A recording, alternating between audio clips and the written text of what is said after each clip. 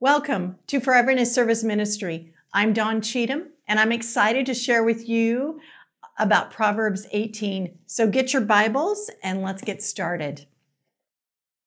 Chapter 18, verse 1 says, "A man who isolates himself seeks his own desire. He rages against all wise judgment," or we could say sound wisdom. I love that, but I want to share it with you in the Passion Translation. It reads, "An unfriendly person isolates himself and seems to care only about his own issues, for his contempt of sound judgment makes him a recluse."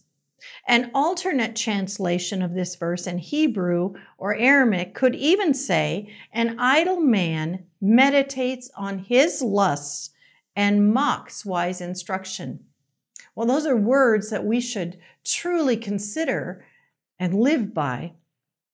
All of them, meaning the scriptures, the verse that I just read, interpretation, all of them refer to someone who rejects sound wisdom. To receive this sound wisdom, you must be open and humble to receive it. Pride will reject it each and every time it is given. This pride and selfish mindset must go. We can choose to walk in humility with the Lord or in the sinfulness of our own will. Cutting ourselves away from others causes us to not only fall out of step with God, but we eventually fall out of step with everyone in our lives and will ultimately find ourselves all alone. This is the point of being at the end of yourself. And if that's where you must go to find God, then hurry up with your bad self and get there. Amen? God is waiting for you with such love that you will wonder why you didn't leave that pride long ago. Let's move on to verse 4. It says, "The words of a man's mouth are deep waters. The wellspring of wisdom is a flowing brook." Now, this reminds me of a passage in James chapter 3, verses 17 and 18. It refers to heavenly wisdom. Let me read that to you. It says, "But the wisdom that is from above is first pure, then peaceable, gentle, willing to yield, full of mercy and good fruits, without partiality and without hypocrisy. Now, the fruit of righteousness is sown in peace by those who make peace." So, I ask the question today, are you a peacemaker or are you a troublemaker? Now, let's get serious. Think about that for a minute. If we were to continue reading chapter 4 in the book of James, which I encourage you to do so, we would see that the sin of pride promotes strife, or some would say trouble, and it follows you wherever you go. Perhaps you know someone that tends to be a troublemaker. I can tell you right now that the pride is the root. Pride is the root. So you have an effective way to intercede and pray for them. To pray for that person, focus your prayer on the pride and address it at the root. Remove it in your prayers, with your prayers, and declare a humble heart to replace it. Amen? As we move on in the book of Proverbs, chapter 18, I want to look at verse 10. It says, "The name of the Lord is a strong tower. The righteous run to it and are safe." We could say secure, or literally translated into set on high. Let me share. David recognized this as we see evidences in two passages. 2 Samuel 22, verses 1 through 4. So let's turn there. Now, in verse 1, David's just giving us the backdrop, but God has literally saved him from the hand of Saul. And he breaks out in worship to God. And in verse 2, it says, "The Lord is my rock and my fortress, my deliverer, the God of my strength, in whom I will trust, my shield and the horn," or strength, "of my salvation, my stronghold and my refuge. My Savior, you save me from violence. I will call upon the Lord, who is worthy to be praised. So I shall be saved from my enemies." The second scripture that we see this very similar passage in is Psalms 18, verses 1 through 3. Let's read that together. It says in verse 1, "I will love you, O Lord, my strength. The Lord is my rock, my fortress, and my deliverer, my God, my strength, in whom I will trust.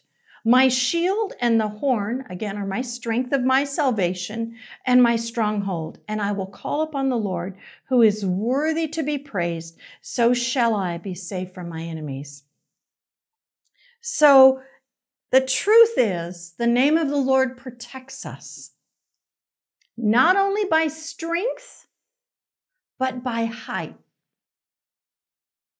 So safety in this verse implies being lifted out of the situation, being lifted out of the enemy's hands. So visualize that with me just for a minute. You and I literally being lifted by the hand of God out of the enemy's grasp, out of the enemy's plots and plans to deceive us and to trip us up. Wow, that gives me a really clear perspective of what God does for you and for me. The next verse that I want to go back to in Proverbs chapter 18 is verse 16. Let me read that to you. It says, "A man's gift makes room for him and brings him before great men." I love that passage. I love that passage. It can be interpreted several different ways. The first is best understood as if you are bringing a gift to someone that you want to receive favor from. The Passion Translation states it the best, and I want to read that to you. It says, "Would you like to meet a very important person? Take a generous gift. It will do wonders to gain entrance into his presence." Now, this was very customary in the day of David and Solomon. If you wanted to visit the king, bring a gift to honor them. It's not a bribe, but a talent or asset that opens the way, the door, to meet the individual. The second way to interpret this verse is that all the giftings that God placed within each of us has a purpose and a place to be used. This means that you and I don't have to stress and worry or try to knock down doors and push our way into areas we may not be called to be in. There are several places in the Bible that talks about these spiritual giftings. One place is in Romans chapter 12, 3 through 8, and I encourage you to read that. This references serving God with your giftings and helps you identify what those giftings are. A second passage that I encourage you to read is in 1 Corinthians chapter 12. It talks about the diversity in gifts that you and I may receive.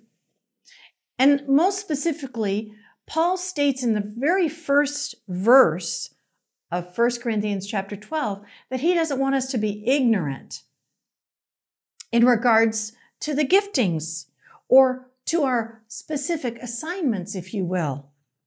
You see, the Corinthians misunderstood the manner in which the Holy Spirit was working through individuals.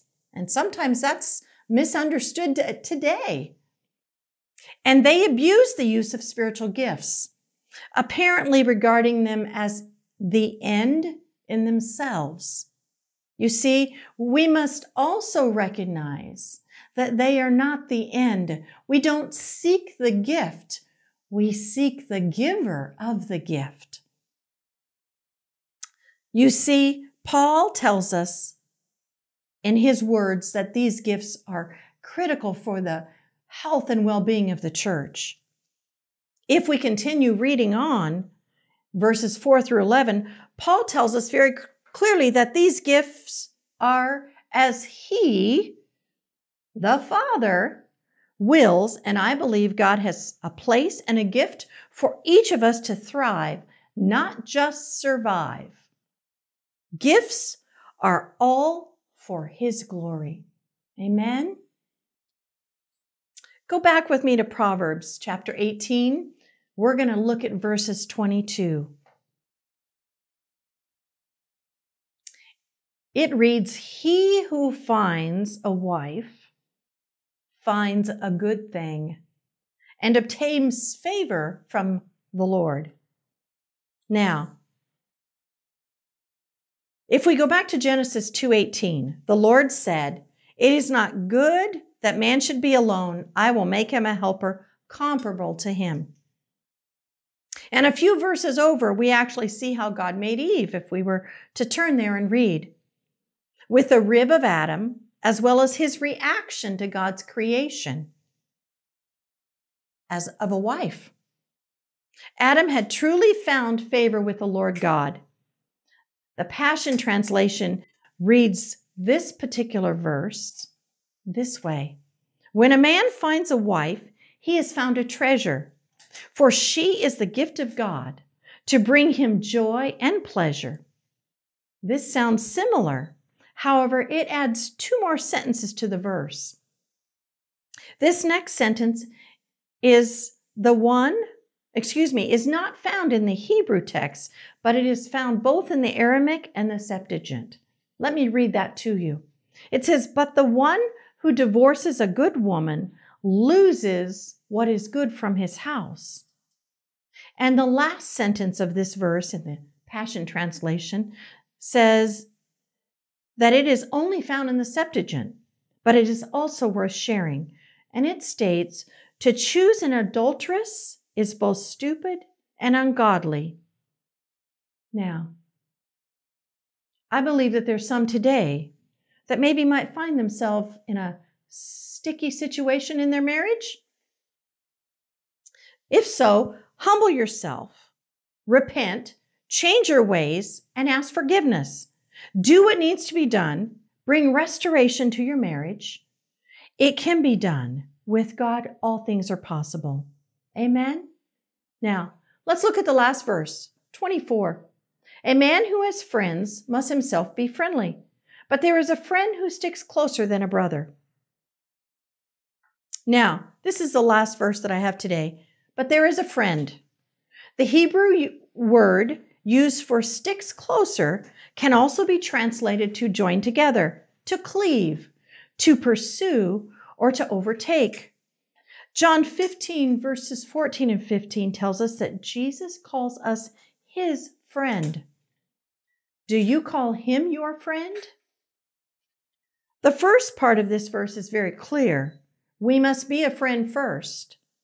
If he isn't your friend, I encourage you to ask him to be that for you today. As we close in prayer, then I would encourage you to nurture that relationship or that friendship on a daily basis by praying with him and reading his word. So pray with me. Father, in the name of Jesus, I thank you, Lord, that you are a strong tower that we can run into.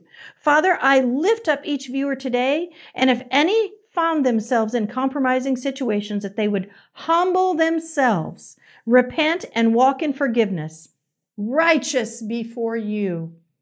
Jesus, I thank you that you call me friend, and I decree today that you will be my closest friend, that I will nurture and guard our relationship.